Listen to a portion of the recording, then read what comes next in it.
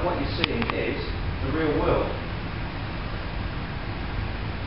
So the beauty of this product is, when you're talking to people, you're trying to demonstrate it, it's not a case of, here's a part that we made earlier, we can inspect or we can revert back to existing data. You can actually capture the real world as you're seeing directly on the screen now.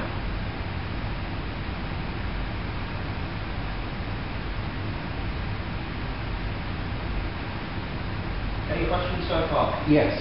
The fisheye distortion seems to be, is that anything to do with any of the lenses? How come it's got that sort of fisheye distortion? That is just the current view at the moment.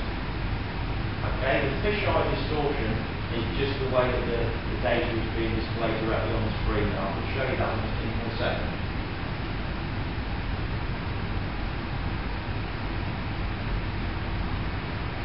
Okay.